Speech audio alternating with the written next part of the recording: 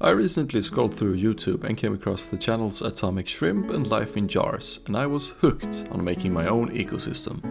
The next day I bought some jars and ventured to the ocean, looking for water and dirt. I found some sand, a few algae, and filled the jar with water before I headed home.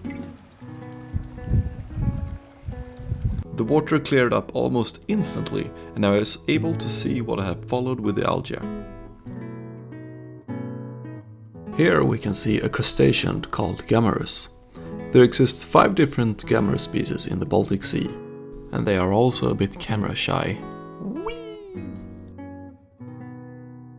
There is also a blue mussel that is slowly exploring the jar. The snails are called Radix Balthica, and they actually breathe air, so they have to go to the surface from time to time.